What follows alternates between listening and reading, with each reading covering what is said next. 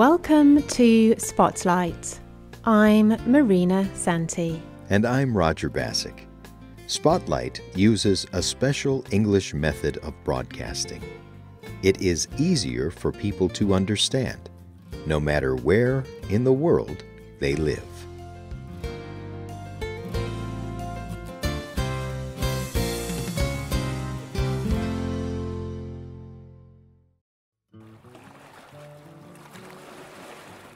A woman sits in a boat floating on a small lake. She is fishing. She holds her fishing pole loosely, as if not expecting a bite. Suddenly, there is a pull on her line. She jumps up and seizes the instrument in her hand. A fish is on her line. Excited, the woman pulls the fish closer and closer to the boat. But when she lifts the fish out of the water, it is different than she expected. She was hoping to catch a lake trout, a large fish found in this lake. The fish she caught is just as large, but it is a shiny orange color. It is a goldfish. Below her in the water, there are thousands more, just like it. Goldfish are a kind of fish that are native to East Asia. People all over the world keep them as pets.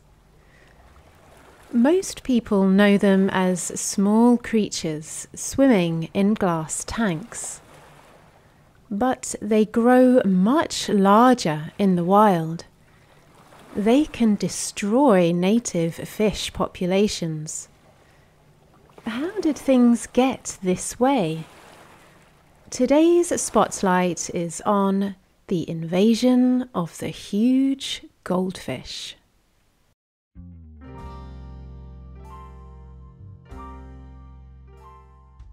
Goldfish have a long history as a decorative animal.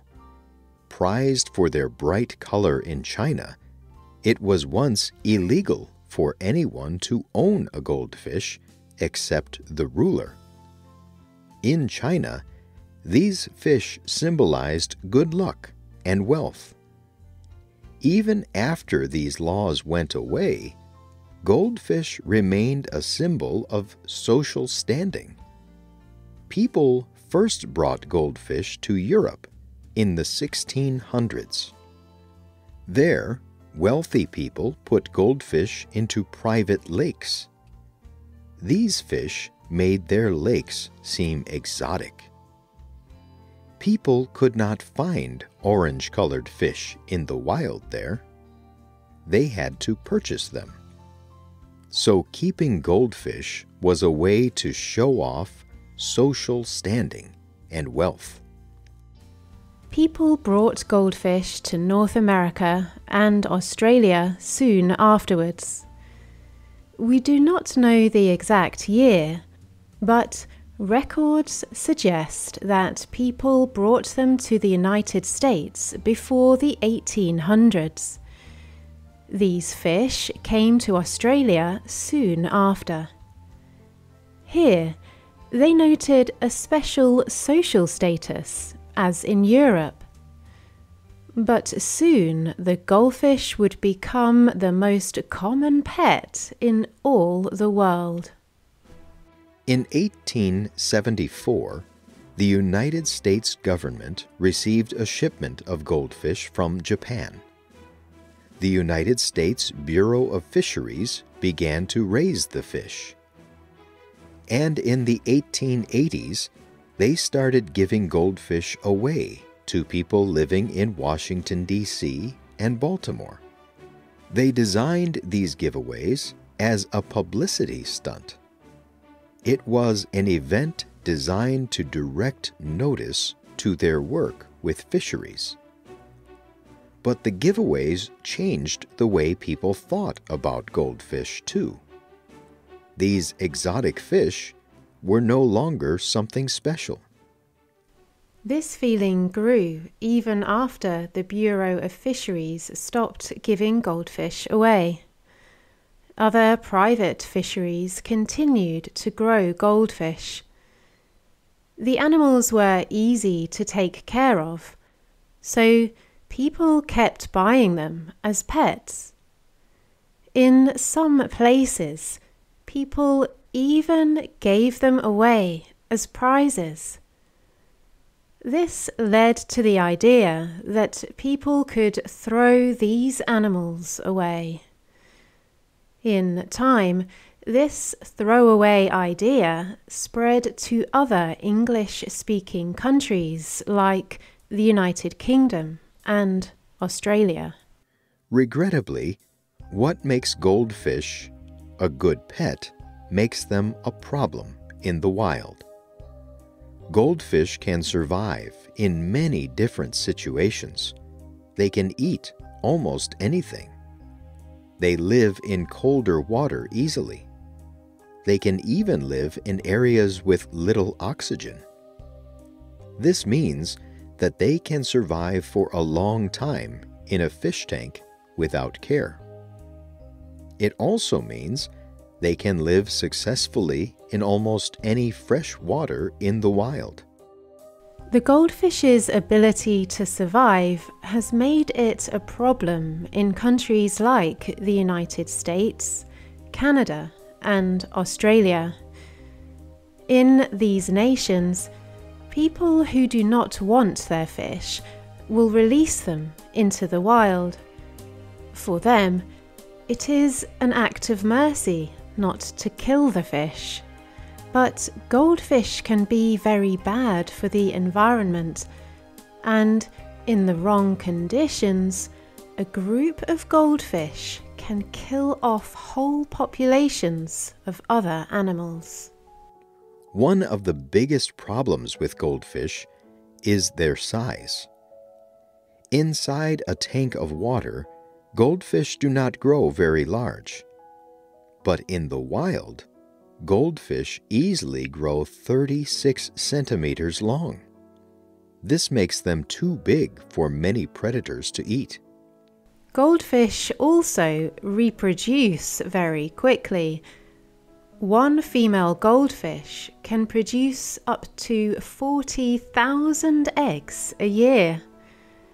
With nothing to keep their numbers down, a few goldfish can take over.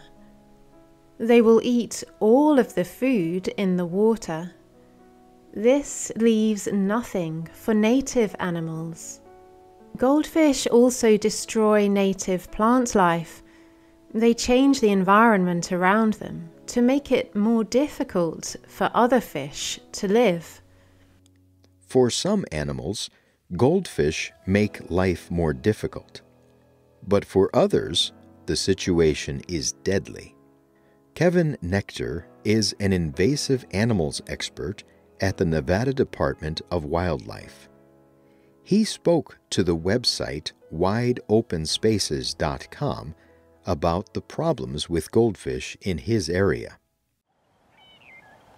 One of the biggest problems we have with them in Nevada is that we have many endemic species.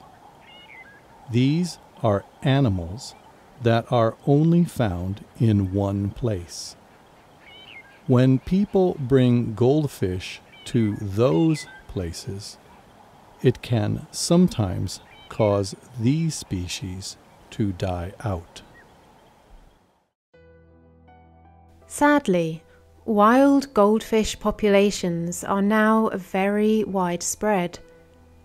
Every state in the United States has wild goldfish in their waters. They are a problem in South Africa, Turkey, and Australia. One river in Western Australia, the Vass River, has the fastest reproducing population of goldfish in the world. Organizations in these countries may never completely remove goldfish, But there are many things you can do to prevent incidents like the great goldfish invasion. First, do not release your pets into the wild. Many common pets are not native. Give them to a new home if you are tired of them, or donate them to a pet adoption agency. Second, clean off your things if you are traveling. Small invasive species catch on clothing, shoes, and even the bottoms of boats. A swift clean can stop them from getting to places that they do not belong. Finally, support your local environmental groups. These groups will manage invasive animals like goldfish. They will also inform you of threats to your local wildlife.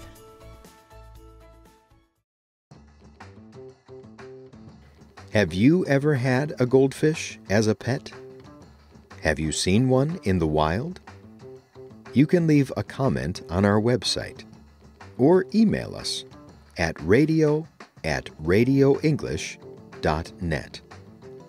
You can also comment on Facebook at facebook.com/spotlightradio.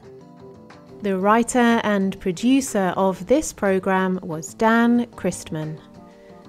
The voices you heard were from the United Kingdom and the United States. All quotes were adapted for this program and voiced by Spotlight. You can listen to this program again and read it on the internet at www.radioenglish.net. This program is called The Invasion of the Huge Goldfish. You can also get our programs delivered directly to your Android or Apple device through our free official Spotlight English app. We hope you can join us again for the next Spotlight program. Goodbye.